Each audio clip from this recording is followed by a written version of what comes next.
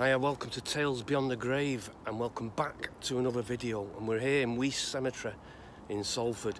We're here today to tell you about a forgotten about Manchester United player who pulled a shirt on for United and also pulled a shirt on internationally for Ireland.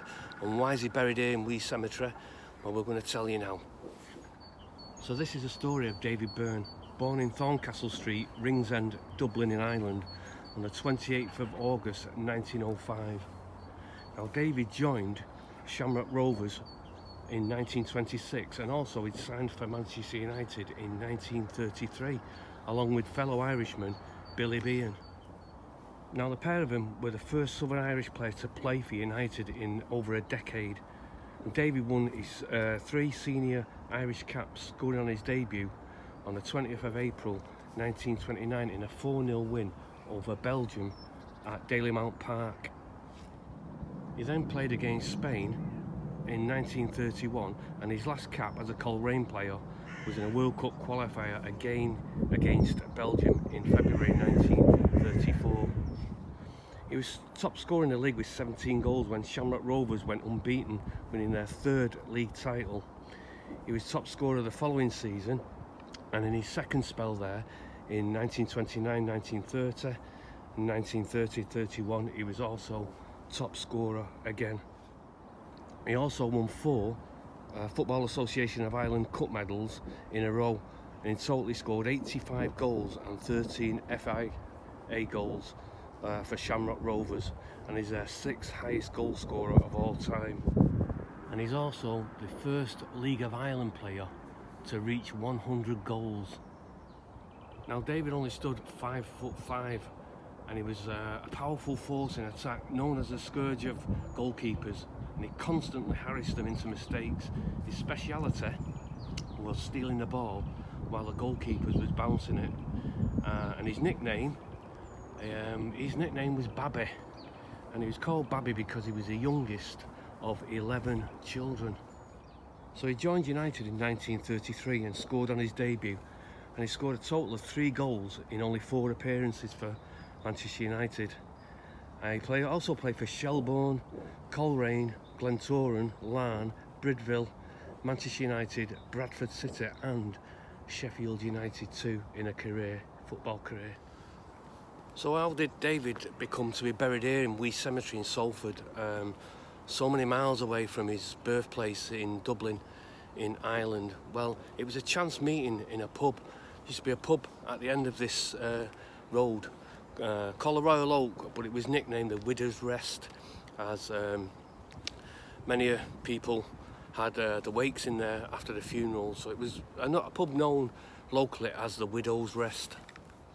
So David is buried in a grave I'll take you to shortly, and he's buried with a family he stayed with when he came over from Ireland, and he stayed with them until he passed away.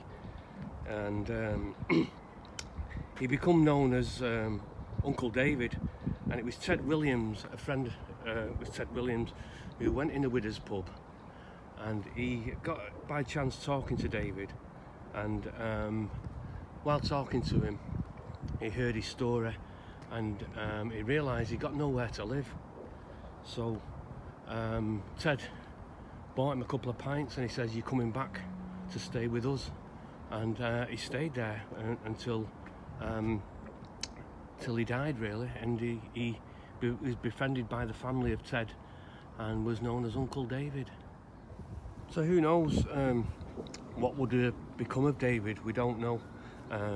If he hadn't met Ted by chance that evening in the pub, and like I say, Ted befriended him, took him on, went to live in a street just down the road called Nelson Street, which is been built upon now, but they moved from Nelson Street to Smyrna Street, and Smyrna Street is still there, and I can show you Smyrna Street where David lived out his final days. So we come to the story of why David's buried here in Wees Cemetery in Salford, far away from Dublin, his roots. Now, on the day of David's funeral took place, Ted's stepdaughter was talking to the undertaker, and she was telling him about her Uncle David, who played for United. He played international football for Ireland, And the Undertaker was absolutely amazed by this. He said, I can't believe, you know, this guy has gone unrecognised as an international footballer and an ex-United player. And what the Undertaker did was to contact Manchester United directly. He told them about David's playing for United, David's international career, and said this is an ex-United player who's going to be buried in a grave far away from home. And with that, the Manchester United directors were intrigued by David's story, and they researched a bit of him, and they said, what we'll do is, we, as he is an ex-Manchester United player, we will pay for his headstone here in Wee Cemetery. And there was, they paid for his headstone, and they also bought his Irish international caps, and they display them now in the museum at Manchester United. So David's not gone forgotten. As I said, this was the story of a forgotten Manchester United player. In the eyes of Manchester United, he's not forgotten. In the eyes of me, he's not forgotten, because until about 2 weeks ago, I never knew David existed. And I'm just glad that I can bring this story back to life of David. And anyone who's pulled a shirt on for Manchester United, or pulled a shirt on for internationally for Ireland, deserves to be recognised.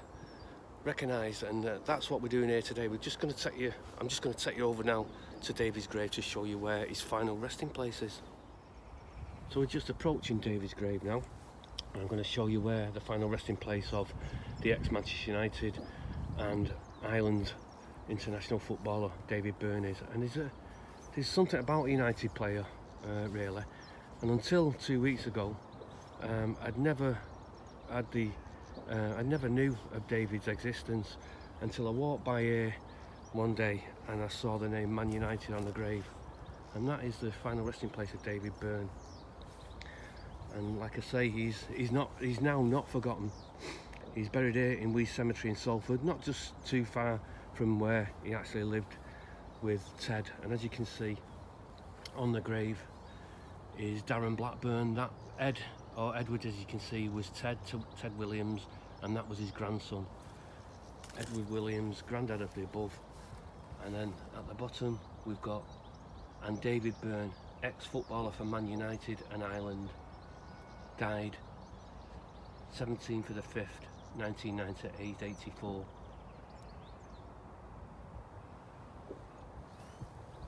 And it's sort of like I've found this grave by just walking past it and seeing the red and white flowers on it, and went over to it and saw the name Manchester United on it.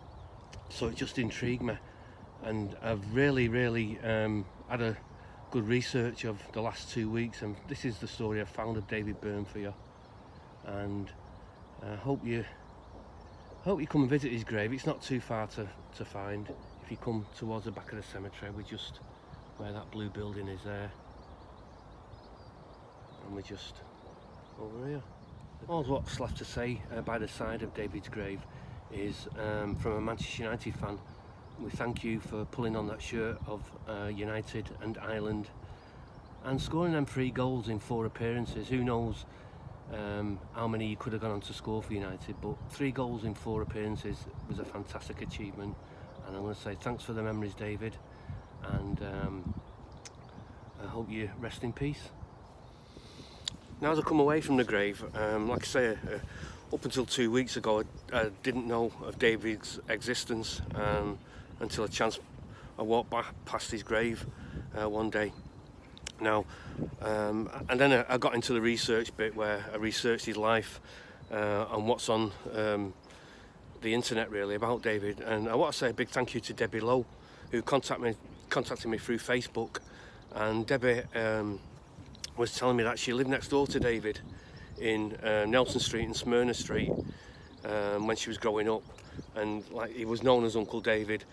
And she told me all about his story really, and that he was an international player and played for United. And it was fantastic that Debbie sort of like sparked me into going into a bit more detailed research as well.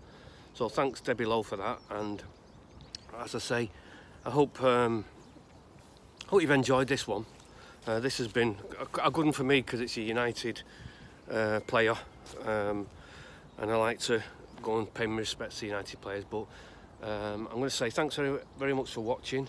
It's not a long video, but it's just one I wanted to record and put out there for other people to come and see David's grave, maybe put a flower on his grave at some point. But yeah, this has been Tales Beyond the Grave, and if you like our videos, give us a thumbs up and subscribe if you want. It's totally up to you, you don't have to subscribe, but it gives us the urge to go out and do more videos and bring you videos or interesting things to YouTube. So stick with us. If you like us, say yes, and if you subscribe, it's okay if you don't, but if you do, it's brilliant, it's a bonus. So I'll see you on to the next one. Now the next one, I don't know where I'm going, but I'll let you know when I get there. So I'll see you then. Bye.